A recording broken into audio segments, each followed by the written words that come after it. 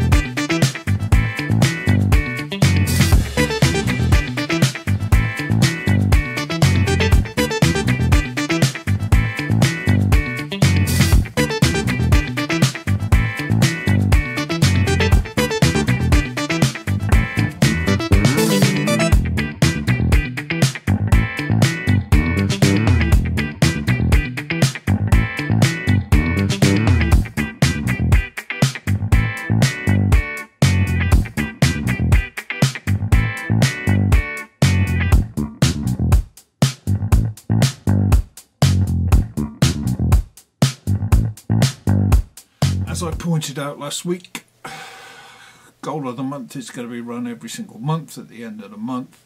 There'll be 4 goals posted on the Twitter account, and you can go up and you can vote.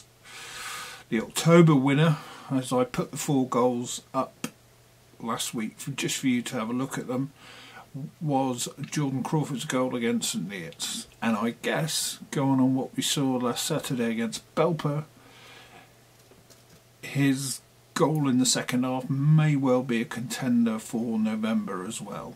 So we'll wait and see if any other Steelmen can better Jordan's effort on that day, or whether he can come up with something completely different and score another belter like that. Well, let's wait and see.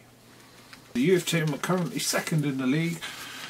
This is after a 2-2 home draw to Rothwell Corinthians last night, being Monday night. Great game. Corby well ahead looked to be cruising, to be honest, creating chances, and Rothwell Corinthians looked a bit suspect at the back. The young lads dug in. Goals from Zach Allen and Hilton Arthur gave Corby a 2-0 lead, and they took that lead into half-time, and to be honest, it could have been 1 or 2 more at least. Second half they really were pegged back, and although without creating loads of clear-cut chances, Rothwell certainly did push the young Steelmen back, and as the game wore on, managed to score twice in quick succession to level the game up. Then you were a little bit unsure really which way it was going to go, but the quality really came from the young Steelmen, and right at the end they had an opportunity to win the game, but unfortunately the penalty that they got was missed, and it's probably not the best penalty you're likely to see, and yeah, but unlucky. We tried, and we are currently second in the league now, a point ahead of Rothwell Corinthians and 5 points behind Kettering Town with the same amount of games played. The next game for the young Steelmen is at home this Monday coming. This one goes back to 1980-81. I believe it's recorded on old cine type film, so it's a bit grainy, but well worth looking back. If you like the history of the club, then the club historian Dave Tilley also does photographs, has some wonderful old film, and he's been sharing it with us, and as you've seen the little bit with the photographs. It was a home game at the old Occupation Road against Redditch United, and I think you'll see from the pictures bit since those days of playing in a muddy field, but anyways, this is as football as it was back in the day, and I guess it's hard to believe it's 37 years ago really, but anyways, here it is, Corby v Redditch 80-81, and enjoy it.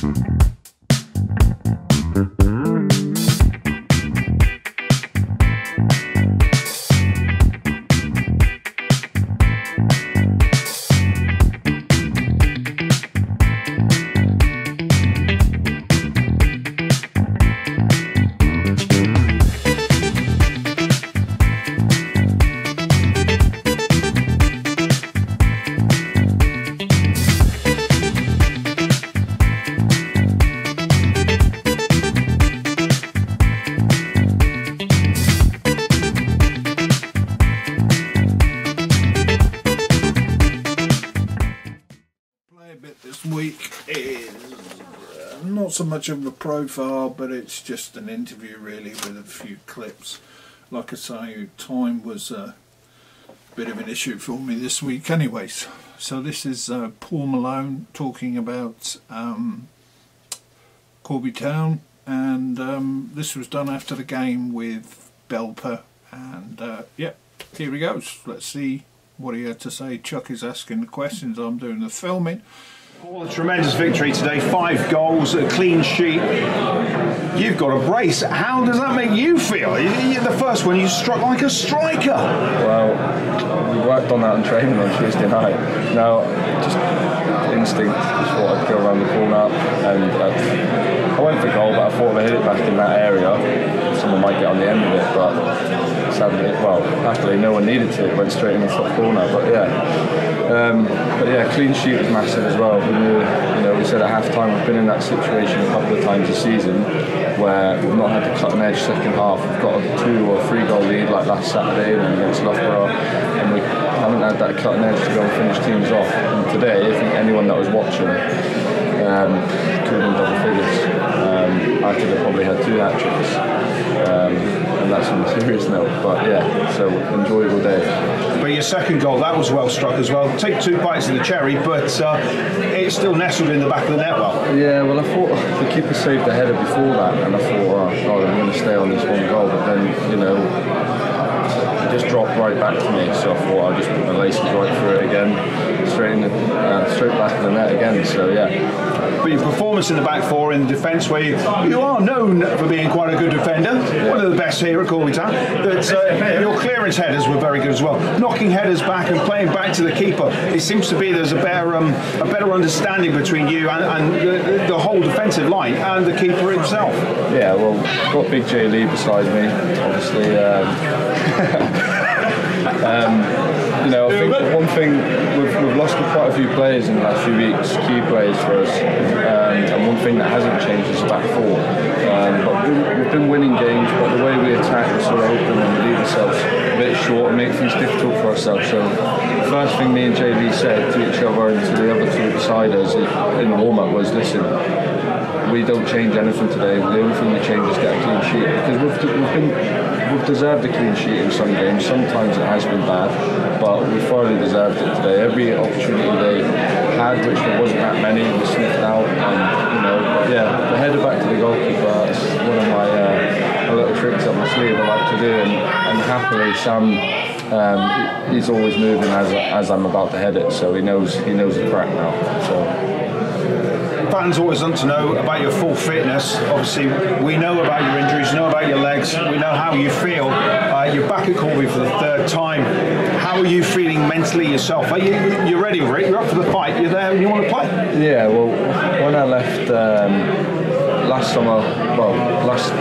January, I got gallstones from the gallbladder. I had to get that out and lost weight, and I struggled to come back, to be honest, and I didn't have a pre-season, so it was always going to take me. So the first 5 games I played were a bit like my pre-season, and I was getting a lot of pain. But now, I've come through a lot of games, and I'm doing the right things away from football, in the gym and stuff, so it's helping a lot. And mentally, it's a lot. It was never a problem mentally going into any tackles or anything, but the aches and pains you get, but you go through it for the love of the game, and it's brilliant to be back here, and it's brilliant to be back amongst the winning team that is going in the right direction. But we ain't going to get fooled by the results of recent, because we know how quick it can change. We look how bad our start was. We know that if you win 5 or 6 games at any league, you're going to be up there. But as soon as you win them, you can switch off and go back down. If you switch off and go lose 5 on the bounce. But I think with Kinnes, we've got that balance, and he keeps us on our toes. He was louder than their manager at half-time, giving us a bollock, and we were 3-0 up. So that just shows the mentality of him at the top, and it's coming down and it's showing in the changing room. A couple of big games coming up, away at Frickley, and then Cleethorpes here. It's going to be a bit of a cruncher, isn't it? It is, yeah. But if you look at every team at this level is capable of beating each other, and it's about key moments in the game. If we're switched on for that, and we don't fear anyone in this league, we really don't. and it's every other team's cup final when they come to a place like Steel Park, and we have to ride that wave. Simple as that. But you know, going away from home, we're confident. We believe we can beat anyone in this league on the day. You know, but the next 2 games, they'll say a lot about us as a side, because we know, you know, look at last week. We're capable of playing the league above, but the next 2 games are the real test to show the strength and depth in our side. Paul Malone, man of the match today, I would have guessed if there was an award for such a thing, but well done, Dave. Great couple of brace of goals and good performance. Well done. Thank you very much. Here we go. Last Sunday afternoon, Corby Town ladies travelled to Northampton Town, a team that were in insanely good form and top of the league. Yeah, really difficult game for the ladies to take on board, but managed to come away with an unbelievable 3-2 result, which must be a real confidence boost for the team and everybody involved with them. Fantastic result for them. Two goals I believe from Laura Dodwell.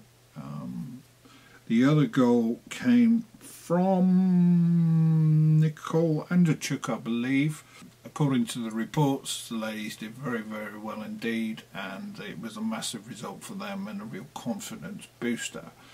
Well done to the ladies, and we'll try and keep you posted. But you can check all this stuff out on the Corby Town website, and that will keep you up to date with what's going on. They have a home game this Sunday afternoon against Peterborough United, I believe. Kick-off is at 2 p.m. Go along, support the ladies, because yeah, it's well worth it, and they certainly are getting some great results over recent weeks. So we'll keep cheering you on, and yeah, I guess last weekend was a great weekend for all the Corby teams, and keep it up, guys, and let's hopefully this weekend is a fairly decent one. The Frickler game will be tough. We go there in good form. Let's hope we can get some sort of a result from that game up the Steelmen. As I say, there'll be no show next week, like I explained, just not possible for me to do it next week. But I'm still looking for help, somebody to help me record it, present it, and write articles for it, and that would be absolutely brilliant. So if you're still interested, get in touch with me, howlingmad19667@gmail.com. We're going to be doing features with some of the people around the club, and yeah, see how we go and see whether you enjoy it all or not. But please keep watching, tell people. Blown away by, you know, obviously people are tuning in and watching it. Yeah, it's always going to be difficult to get this sort of thing started, and I'm not a presenter by any stretch of the imagination, but certainly will do my best to get it up and running, and hopefully at some point somebody will come in and say, yeah, I want to do it. I want to get there and sit in front of a camera and talk and whatever. But yeah, let's get on with it and see what we can bring for you in the coming week.